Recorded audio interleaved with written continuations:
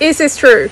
Cancer cells consume 15 times the glucose of any other cell. Let's find out. The claim is cancer cells use 15 times more glucose than healthy cells. So to demonstrate this point, let's do a healthy cell and a cancer cell, but let's represent them as buckets. And this is the cancer cell. Okay, so we got healthy cancer cell. Okay, so yes, there is glucose coming in heavily into the cancer cell or the cancer bucket.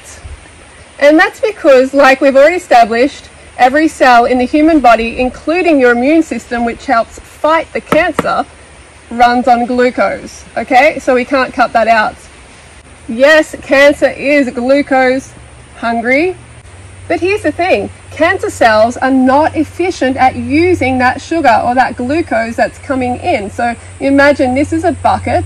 It's overflowing with glucose, yes, but it's also losing a lot of this glucose out the holes because it is inefficient at using the sugar as fuel.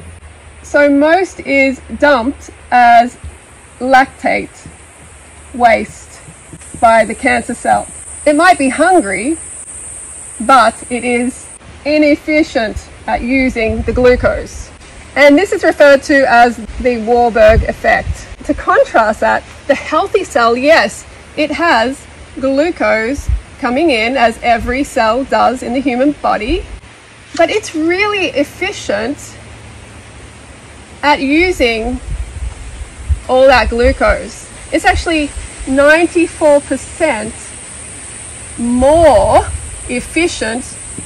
That's huge, right? 94% more efficient than the cancer cell, than this one, at using the sugar it uptakes. So less glucose is going in, but this healthy cell is using more of that glucose, but the glucose hungry cancer cell is way less efficient. It's getting a lot in there, but it's not good at using that as fuel.